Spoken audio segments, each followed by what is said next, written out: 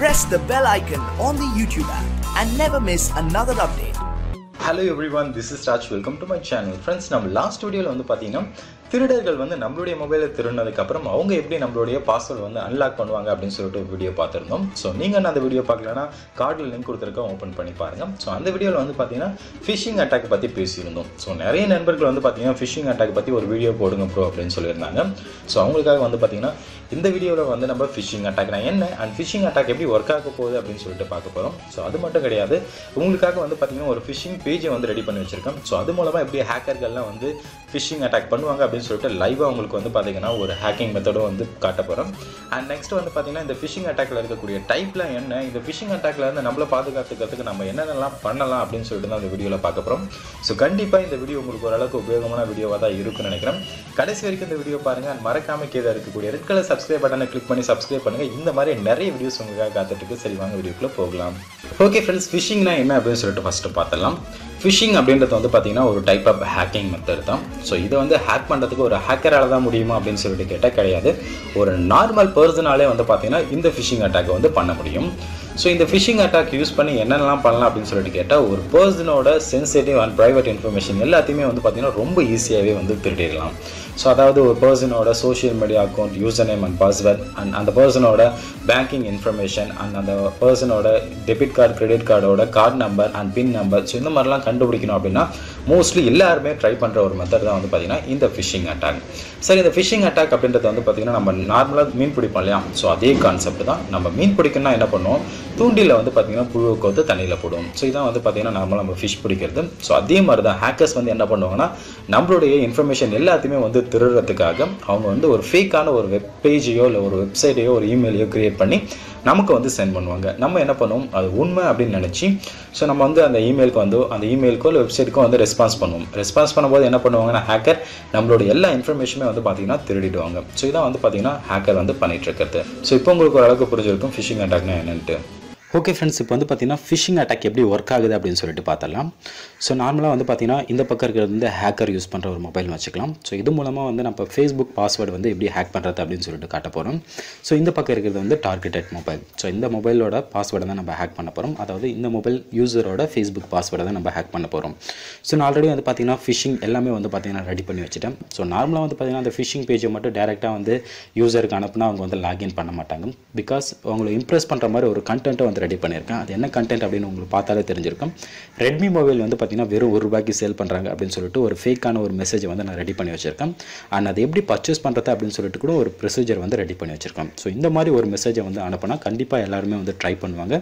So இது மூலமாக ரொம்ப ஈஸியாகவே வந்து பார்த்தீங்கன்னா அவங்களுடைய ஃபேஸ்புக் பாஸ்வேர்டு வந்து ஹேக் பண்ணிடலாம். ஸோ இப்போ வந்து ஹேக்கர் என்ன பண்ணுவார்னா ஸோ இந்த மாதிரி ஒரு ஃபேக்கான மெசேஜை வந்து யாருடைய மொபைலில் ஹேக் பண்ணணுமோ அவங்களுக்கு வந்து சென்ட் பண்ணுவாங்க.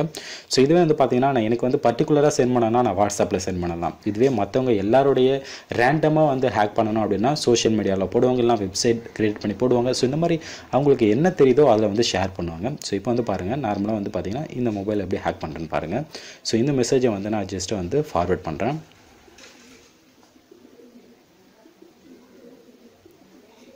ஸோ இந்த நம்பருக்கு வந்து சென்ட் பண்ணுறேன். ஸோ இதான் வந்து பார்த்திங்கன்னா நான் டார்கெட் பண்ண பர்சன். ஸோ அவருக்கு வந்து பார்த்திங்கன்னா மெசேஜ் வந்துருச்சு. ஸோ அதை வந்து இப்போ ஓப்பன் பண்ணி பார்க்குறாரு டார்கெட்டட் பர்சன். ஸோ இந்த மாதிரி உங்களுக்கு ஒரு மெசேஜ் வந்துச்சுன்னா நீங்கள் என்ன பண்ணுவீங்க, நார்மலாக அட்லீஸ்ட் சும்மா ட்ரை பண்ணி பார்ப்போம் அப்படின்னு சொல்லிட்டு நிறைய பேர் வந்து ட்ரை பண்ணுவீங்க. ஸோ அதே மாதிரி தான் நம்ம டார்கெட் பண்ண பர்சனை வந்து என்ன பண்ணுறாருன்னா இந்த மெசேஜை வந்து படித்து பார்க்குறாரு. படித்து பார்த்துட்டு சரி சும்மா ட்ரை பண்ணி பார்க்கலாம், இல்லைனா பே பண்ணலாம் அப்படின்னு சொல்லிட்டு அந்த லிங்க்கை வந்து கிளிக் பண்ணுறாரு. ஸோ அந்த லிங்க்கை கிளிக் பண்ணோன்னே அவருக்கு வந்து பார்த்திங்கன்னா ஒரு பேஜ் ஓப்பன் ஆகுது. ஸோ அந்த பேஜ் கொஞ்சம் நேரம் லோட் ஆகிட்டுருக்கு. ஸோ லோட் ஆனோடனே இங்கே வந்து பார்த்திங்கன்னா தெரிஞ்சிருக்கும் ஃபேஸ்புக் ஓப்பன் ஆகிடுச்சு. ஃபேஸ்புக்கில் வந்து ஜஸ்ட்டு லாகின் பண்ணுங்கள், அப்போ தான் கண்டினியூ பண்ண முடியும் அப்படின்னு சொல்லிட்டு கேட்குது. ஸோ அந்த பர்சன் என்ன பண்ணுவார்னா அவருடைய இமெயில் ஐடி இல்லை ஃபோன் நம்பர் கொடுத்து லாகின் பண்ணுவார். ஸோ நார்மலாக வந்து பார்த்திங்கன்னா இப்போது ஸோ ஃபோன் நம்பர் கொடுத்தோம். ஸோ அவர் வந்து அவருடைய லாகின் இன்ஃபர்மேஷன் எல்லாத்தையுமே வந்து என்டர் பண்ணுவார். லாகின் பண்ண ட்ரை பண்ணுவார், பட் லாகின் ஆகாது. பிகாஸ் நம்ம ரெடி பண்ணது வந்து பார்த்திங்கன்னா ஒரு ஃபேக்கான சைட். ஸோ இந்த மாதிரி ஒரு URL ஓப்பன் ஆகும். ஸோ அவர் வந்து வெக்ஸ் ஆகிட்டு பேக்கில் வந்து மறுபடியும் ட்ரை பண்ண நினைப்பார்.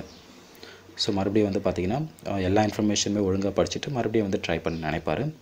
ஸோ மறுபடியும் அதே மாதிரி வந்து பார்த்திங்கன்னா ஒரு ஃபேக்கான பேஜ் தான் அவருக்கு வந்து ஓப்பன் ஆகும்.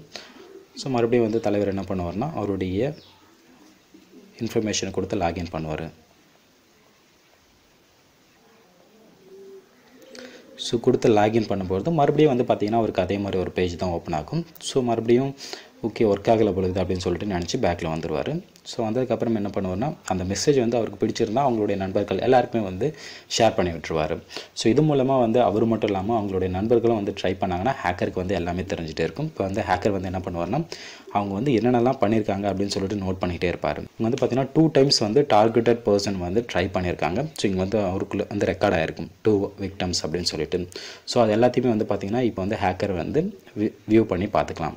ஸோ இங்கே வந்து பார்த்திங்கன்னா தெரிஞ்சிருக்கும் நம்மளுடைய டார்கெட்டட் பர்சன் வந்து யூஸ் பண்ண யூசர் நேம் அண்ட் பாஸ்வேர்டு எல்லாமே இங்கே வந்து ரெக்கார்ட் ஆகிருக்கும். ஸோ இது எல்லாத்தையுமே வந்து பார்த்திங்கன்னா எடுத்து ஹேக்கர் வந்து யூஸ் பண்ணிக்கலாம். ஸோ இந்த மாதிரி தான் வந்து பார்த்திங்கன்னா ஃபிஷிங் அட்டாக் வந்து ஒர்க் ஆகுது. ஸோ நான் உங்களுக்கு காமிச்சது வந்து பார்த்திங்கன்னா ஒன்லி வந்து ஃபேஸ்புக் ஃபிஷிங். ஸோ இந்த மாதிரி வந்து ஃபேஸ்புக் ஃபிஷிங் மட்டும் இல்லாமல் தனியாக வந்து பார்த்திங்கன்னா இன்ஸ்டாகிராம், ட்விட்டர், ஸோ இந்த மாதிரி கூட வந்து பார்த்திங்கன்னா ஃபிஷிங் வந்து ரொம்ப ஈஸியாகவே வந்து க்ரியேட் பண்ணிடலாம். ஸோ இந்த மாதிரி நிறைய ஃபிஷிங் அட்டாக் வந்து பார்த்திங்கன்னா இப்போவும் நடந்துட்டு தான் இருக்குது. ஸோ இந்த மெத்தட் கண்டிப்பாக உங்களுக்கு வந்து பார்த்திங்கன்னா தெரிஞ்சிருக்கும்னு நினைக்கிறேன். எதனால் வந்து வாட்ஸ்அப்பில் வரக்கூடிய மெசேஜஸ் எல்லாமே மோஸ்ட்லி ஃபேக் அப்படின்னு சொல்கிறாங்க அப்படின்னு சொல்லிட்டு. அண்ட் நீங்களும் வந்து பார்த்திங்கன்னா வாட்ஸ்அப்பில் இந்த மாதிரி ஒரு மெசேஜ் வந்துச்சு அப்படின்னா தயவு செஞ்சு அதை வந்து நோட் பண்ண ஆரம்பிங்க. ஏன்னு சொல்லிட்டு கேட்டால் இதை வந்து ஓப்பன் பண்ணி பாருங்கள். ஸோ இங்கே வந்து மேலே வந்து பார்த்திங்கன்னா ஃபேஸ்புக் அப்படின்னு சொல்லிட்டு இங்கே கொடுத்துருக்காங்க. பட் யூஆர்எல் வந்து பார்த்திங்கன்னா ஃபேஸ்புக் அப்படின்னே இல்லை, வேறு ஏதோ ஒரு யூஆர்எல் வந்து இருக்குது. ஸோ இது மூலமாக உங்களுக்கு தெரிஞ்சிருக்கும் இது வந்து பார்த்திங்கன்னா ஒரு ஃபேஸ்புக் வெப்சைட்டே கிடையாது அப்படின்னு சொல்லிட்டு. ஸோ இந்த மாதிரி சின்ன சின்ன ட்ரிக் யூஸ் பண்ணி நம்ம வந்து ஃபிஷிங் அட்டாக்கை வந்து கண்டுபிடிச்சி தடுத்துடலாம்.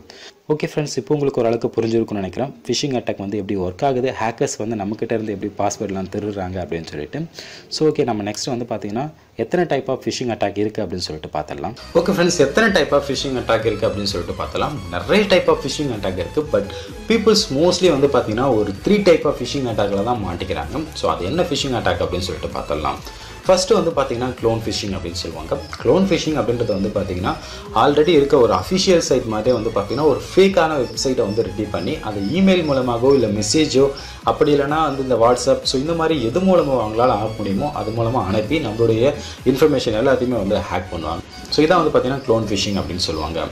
So next type of phishing வந்து பார்த்திங்கன்னா ஸ்பியர் ஃபிஷிங். ஸோ அந்த ஸ்பியர் ஃபிஷிங் அப்படின்றது வந்து பார்த்திங்கன்னா ஒரு டார்கெட்டட் பர்சனோட இமெயில் அண்ட் அவங்களுடைய இன்ஃபர்மேஷன் ஹேக் பண்ணணுனாலோ இல்லை ஒரு இன்ஸ்டியூட்டோ ஒரு ஆர்கனைசேஷனோ அவங்கள வந்து டார்கெட் பண்ணி அவங்களுடைய இன்ஃபர்மேஷன் எல்லாத்தையுமே வந்து ஹேக் பண்ணுற ஒரு மெத்தட் தான் வந்து பார்த்திங்கன்னா இந்த sphere phishing method. And next type of phishing என்ன அப்படின்னு சொல்லிட்டு கேட்டால் ஃபோன் ஃபிஷிங் அப்படின்னு சொல்லுவாங்க. ஸோ இந்த ஃபோன் ஃபிஷிங் வந்து பார்த்திங்கன்னா நிறைய பேர் வந்து பாதிக்கப்பட்டிருக்காங்க. ஸோ அதாவது கஸ்டமர் கேர்லேருந்து கால் பண்ணுற மாதிரி கால் பண்ணி அவங்களுடைய எல்லா இன்ஃபர்மேஷனுமே வந்து பார்த்திங்கன்னா தெரிஞ்சுக்குவாங்க. ஸோ இதை வந்து பார்த்திங்கன்னா ஃபோன் ஃபிஷிங். எக்ஸாம்பிள்ஸ் சொன்னால் உங்களுக்கு புரியும்னு நினைக்கிறேன். பேங்க் ஆஃபீஸர் மாதிரியே வந்து பார்த்திங்கன்னா நமக்கு வந்து கால் பண்ணுவாங்க. கால் பண்ணி நம்மளோட ஏடிஎம் பின் நம்பரோ இல்லை கார்டுக்கு பின்னாடி இருக்க அந்த 3 digit நம்பரோ இல்லை நம்ம ஏடிஎம் கார்டு நம்பரையும் வந்து பார்த்திங்கன்னா கேட்பாங்க. ஸோ இது நம்ம சொல்கிறது மூலமாக நம்மளுடைய அக்கௌண்ட் எல்லாத்தையுமே வந்து பார்த்திங்கன்னா ரொம்ப ஈஸியாக வந்து ஹேக் பண்ணிவிடுவாங்க. சரி, நீங்கள் வந்து இந்த மாதிரியான ஃபோன் ஃபிஷிங் வந்து சந்திச்சிருக்கீங்களா அப்படின்னு சொல்லிட்டு கீழே இருக்கக்கூடிய கமெண்ட் செக்ஷனில் பதிவிடுங்க ஃப்ரெண்ட்ஸ். இந்த மாதிரி ஃபிஷிங் அட்டாக்லேருந்து நம்மளை எப்படி பாதுகாத்துக்கிறது அப்படின்னு சொல்லிட்டு பார்த்தலாம். ஸோ மோஸ்ட்லி வந்து பார்த்திங்கன்னா ஃபிஷிங் அட்டாக் நடக்குது அப்படின்னா இமெயில் வழியாக தான் மோஸ்ட்லி எல்லா ஃபிஷிங் அட்டாக் நடக்குது அப்படின்னு சொல்லிட்டு ஒரு சர்வே மூலமாக வந்து கண்டுபிடிச்சிருக்காங்க. ஸோ அதனால் வந்து ரொம்ப சிம்பிளாக வந்து உங்களுக்கு சொல்லணும்னா இமெயில் ஐடியோட டொமைன் நேம் வச்சு நம்ம வந்து அது ஃபேக்காக ஒரிஜினலாக அப்படின்னு சொல்லிட்டு கண்டுபிடிச்சிடலாம். ஸோ இப்போ எக்ஸாம்பிள் வந்து பார்த்திங்கன்னா நம்ம கூகுளில் வந்து ஒரு இமெயில் ஐடியை கிரியேட் பண்ணால் இப்போ எக்ஸாம்பிள் என் பேர்னா rajkumar@gmail.com அப்படின்னு சொல்லிட்டு கொடுத்துருப்பாங்க. ஸோ இதே வந்து பார்த்திங்கன்னா ஒரு அமேசானோ ஒரு பேடிஎம்மோ இல்லை ஒரு பேபால் கம்பெனி என்ன பண்ணுவாங்கன்னா கூகுள் கிட்டலாம் வந்து பார்த்திங்கன்னா இமெயில் கிரியேட் பண்ணி யூஸ் பண்ண மாட்டாங்க. ஸோ அவங்களுக்கும் தனியாகவே வந்து பார்த்திங்கன்னா ஒரு டொமைன் நேம் வச்சுருப்பாங்க. ஸோ இப்போ அமேசான் அப்படின்னா ஸோ @amazon.in இல்லைனா .com அப்படின்னு இருக்கும். ஸோ இதை தவிர உங்களுடைய அமேசான்லேருந்து ஏதாவது ஒரு மெயில் வருது அப்படின்னா ஸோ @amazonindia.com அப்படின்னு இருந்துச்சுன்னா ரொம்ப ஈஸியாக கண்டுபிடிச்சலாம். இதெல்லாம் வந்து பார்த்திங்கன்னா ஒரு ஃபேக்கான ஒரு ஐடி அப்படின்னு சொல்லி. ஸோ அப்போயே உங்களுக்கு டவுட்டாக இருந்துச்சுன்னா அந்த இமெயில் ஐடி அப்படியே காப்பி பண்ணி கூகுளில் வந்து சர்ச் பண்ணி பாருங்கள், உங்களுக்கு என்ன அப்படின்னு சொல்லிட்டு புரியும். அண்ட் நெக்ஸ்ட் மெத்தட் என்ன அப்படின்னு சொல்லிட்டு கேட்டால் உங்களுக்கு ஏதாவது பாஸ்வேர்டை வந்து ரீசெட் பண்ண சொல்லியோ இல்லை பேங்க் இன்ஃபர்மேஷன் அப்டேட் பண்ண சொல்லியோ உங்களுக்கு மெயில் வந்தால் டைரெக்டாக அந்த லிங்கை வந்து நீங்கள் யூஸ் பண்ணி அப்டேட் பண்ணாமல் நெக்ஸ்ட்டு வந்து அஃபிஷியல் சைட் வந்து ஓப்பன் பண்ணி அங்கே உங்களுடைய யூசர் நேம் பாஸ்வேர்டு கொடுத்து அதுக்கப்புறம் அப்டேட் பண்ண ஆரம்பிங்க. ஸோ அதான் வந்து பார்த்திங்கன்னா உங்களுக்கு ஒரு சேஃபான மெத்தட்.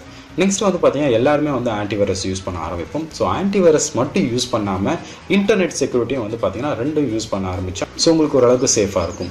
இப்போலாம் வந்து பார்த்திங்கன்னா ஆன்டிவைரஸும் இன்டர்நெட் செக்யூரிட்டியும் வந்து பார்த்திங்கன்னா ஒரே இதில் வந்து நமக்கு கிடைக்க ஆரம்பிச்சிச்சு. ஸோ இந்த மாதிரி இன்டர்நெட் செக்யூரிட்டி யூஸ் பண்ணுறதால நம்ம ஏதாவது ஒரு ஃபிஷிங் பேஜோ இல்லை அன்சேஃபான ஒரு பேஜில் வந்து பார்த்திங்கன்னா ப்ரௌஸ் பண்ணும்போது நமக்கு வந்து பார்த்திங்கன்னா ஒன்று அந்த வெப்சைட்லாம் வந்து பிளாக் பண்ணிவிடும், அப்படி இல்லைனா அன்சேஃப் அப்படின்னு சொல்லிட்டு நமக்கு அலர்ட் வந்துகிட்டே இருக்கும். ஸோ இது மூலமாக நம்ம வந்து அந்த ஹேக்கிங்கில் வந்து தப்பிச்சிடலாம். ஓகே ஃப்ரெண்ட்ஸ், நெக்ஸ்ட் வந்து பார்த்தீங்கன்னா அன்னோன் வெப்சைட்டையோ இல்லை அன்னோன் லிங்கையோ யூஸ் பண்ணுறது வந்து நம்ம குறைச்சிக்கணும். ஸோ இப்போ வந்து பார்த்தீங்கன்னா வாட்ஸ்அப்பில் நிறைய மெசேஜ் வந்து ஸ்ப்ரெட் ஆகிருக்கும். வெறும் ₹1 வந்து பார்த்தீங்கன்னா ரெட்மி மொபைல் கொடுக்குறாங்க, ஐஃபோன் வந்து வெறும் ₹100 வாங்கிக்கலாம். ஸோ இந்த மாதிரி நிறைய மெசேஜ் வந்து ஸ்ப்ரெட் ஆகி பார்த்துருப்போம். ஸோ அந்த மாதிரி லிங்க்கெல்லாம் நீங்கள் யூஸ் பண்ண ஆரம்பிச்சிங்கன்னா என்னன்னா உங்களுடைய கிரெடிட் கார்டோ இல்லை டெபிட் கார்டு நம்பரையும் வந்து கேட்பாங்க. ஸோ கொடுத்து நம்ம பே பண்ணிங்கன்னா உங்களுடைய எல்லா அமௌண்ட்டையும் வந்து பார்த்தீங்கன்னா லம்பா தூக்கிடுவாங்க. ஸோ இதனால தான் வந்து பார்த்தீங்கன்னா இந்த மாதிரி அன்னோன் லிங்க்கெல்லாம் வந்து பார்த்தீங்கன்னா தயவு செஞ்சு யூஸ் பண்ணுறது வந்து குறைச்சிக்கோங்க. நெக்ஸ்ட் வந்து பார்த்தீங்கன்னா ஃப்ரீ ஒய்ஃபை, அதாவது பப்ளிக் ஒய்ஃபையை வந்து நீங்கள் யூஸ் பண்ணுறது வந்து குறைச்சிக்கணும். ஏன்னு சொல்லிட்டு கேட்டால் பப்ளிக் ஒய்ஃபைல வந்து நீங்கள் உங்களுடைய பேங்க் இன்ஃபர்மேஷனோ இல்லை மணி டிரான்சாக்ஷனோ இல்லை உங்களுடைய ஃபேஸ்புக் அண்ட் இன்ஸ்டாகிராம் லாகின்லாம் செய்யும்போது என்ன ஆகுன்னு பார்த்தீங்கன்னா ஹேக்கர்ஸ் வந்து ரொம்ப ஈஸியாகவே வந்து ஹேக் பண்ணலாம். ஸோ அதுக்கு யூஸ் பண்ணுற ஒரு மெத்தட் தான் வந்து பார்த்தீங்கன்னா man in the middle attack. So இது வந்து பார்த்தீங்கன்னா ஒரு டைப் ஆஃப் ஃபிஷிங் அட்டாக் தான். ஸோ இது மூலமாக ரொம்ப ஈஸியாகவே வந்து பார்த்தீங்கன்னா ஒருத்தர் மணி டிரான்சாக்ஷன் பண்ணும்போது ஹேக்கரால் அவருடைய எல்லா டீட்டெயிலுமே வந்து பார்த்தீங்கன்னா பார்க்க முடியும். ஸோ இதான் வந்து பார்த்தீங்கன்னா man in the middle attack. So இதுவும் ஆல்ரெடி நான் சொன்ன மாதிரி ஒரு ஃபிஷிங் அட்டாக் தான். ஸோ இதை பற்றி நீங்கள் தெரிஞ்சுக்க ஆசைப்பட்டீங்கன்னா கீழே இருக்கக்கூடிய கமெண்ட் செக்ஷனில் பதிவிடுங்க, நான் அடுத்த வீடியோ உங்களுக்காக பண்ணுறேன். ஸோ நீங்கள் வந்து ஃப்ரீ ஒய்ஃபைல யூஸ் பண்ண வேண்டிய சூழ்நிலை இருந்துச்சு அப்படின்னா தயவு செஞ்சு VPN யூஸ் பண்ணுங்கள். இந்த மாதிரி VPN யூஸ் பண்ணுறதால ஹேக்கர்ஸ் கிட்ட வந்து ரொம்ப ஈஸியாகவே வந்து தப்பிச்சிடலாம்.